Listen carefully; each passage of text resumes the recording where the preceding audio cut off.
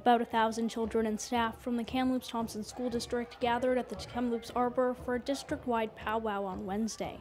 It's getting the knowledge around Indigenous culture out there, and this is the most opportune place and event to do that. In past years, the student powwow has been hosted by Twin Rivers Education Center, but Big Sorrel Horse says the event was getting so big that the Aboriginal district principal wanted to open it up to the entire district.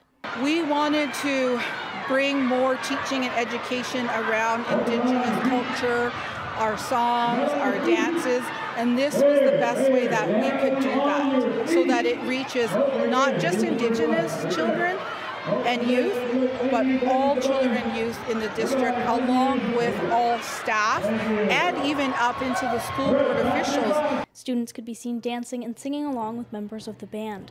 It's important because it helps create awareness and it gives people a glimpse into some of our cultural protocols and traditions and practices.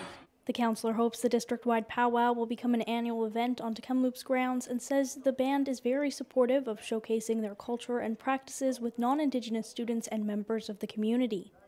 I'm just glad that there was a wonderful turnout here today, and certainly Kamloops is very supportive of the initiative, and any opportunity that we get to showcase education and awareness is worthwhile and very, very important.